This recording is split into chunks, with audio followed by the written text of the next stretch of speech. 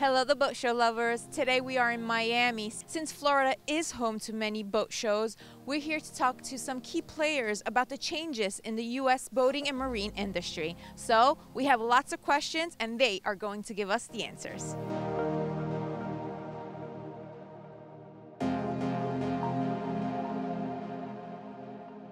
What are the key elements and ingredients that contribute to the success of Ocean Alexander?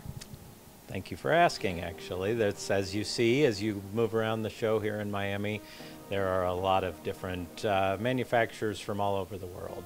And our primary market currently is the Southwest Florida of the United States, and then also the Pacific Northwest, up in the Seattle area, all the way down to California. The success of the brand has just been focused generally on 45 years of yacht building and really paying attention to our clients, paying attention to the things that they need, that they desire to be out on the water. And we actually try to find balance and strike balance with clients that maybe still have active families, but also extended families. And that gives us the ability to really define what our buyer is and what they're going to find to be important in using their yacht. As generations change and as the industry changes, which it did during the pandemic, we received a lot of people that saw the value of time with family, time with relatives, and being on the water. That really helped us to understand a whole new demographic of people coming into that and what that means to them.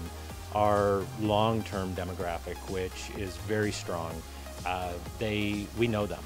We know them very well. So what presented to us was a challenge of how we're going to meet the new demands that are coming, and it required us to disrupt a few things. It required us to rethink a few things, and strangely enough, it actually worked for our core demographic as well. So it's a two-way street. It's a two-way street always. I know for Ocean Alexander, performance is really important, but as well also safety. Correct. And most of our research and development centers around the functional user of a yacht. We don't build a boat to be the most beautiful in the boat show.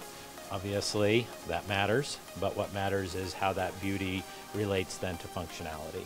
And so speed is something that is important when you're this close to a primary boating destination, much like we are in the Pacific Northwest to get out to the San Juan Islands, or here in Southeast Florida to get over to the Bahamas. People want the ability to be able to move quickly, and if they need to get home quickly, or they want the fun to begin.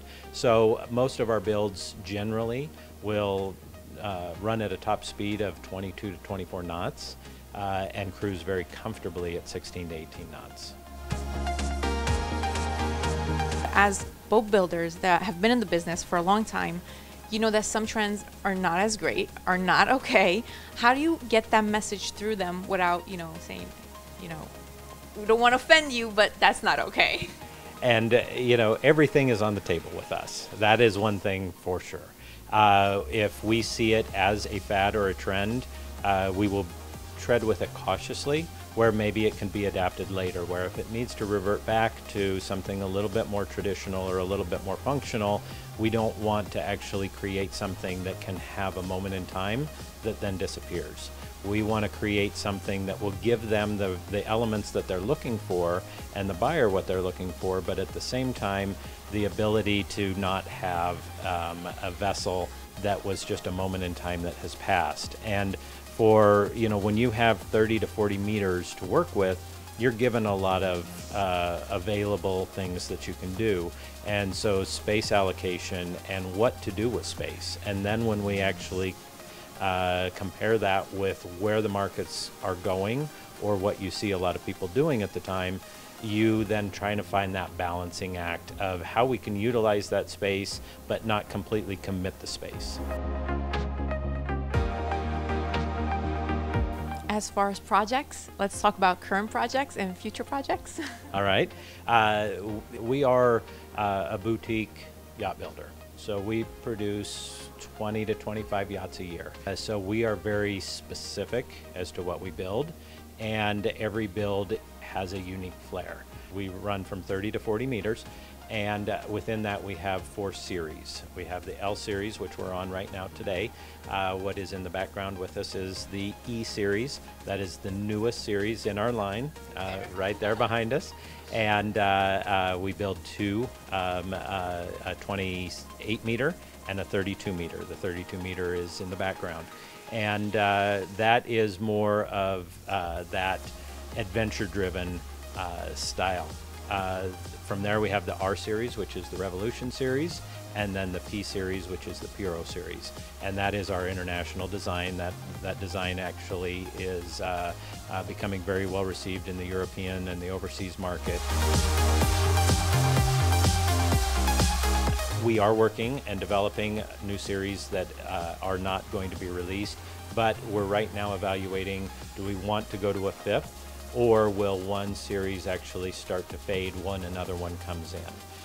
But the future is really continuing to push the boundaries, not only on space, but on innovation, keeping with classic use of why to be out on the water, but at the same time to not actually follow fads, but actually to set trends.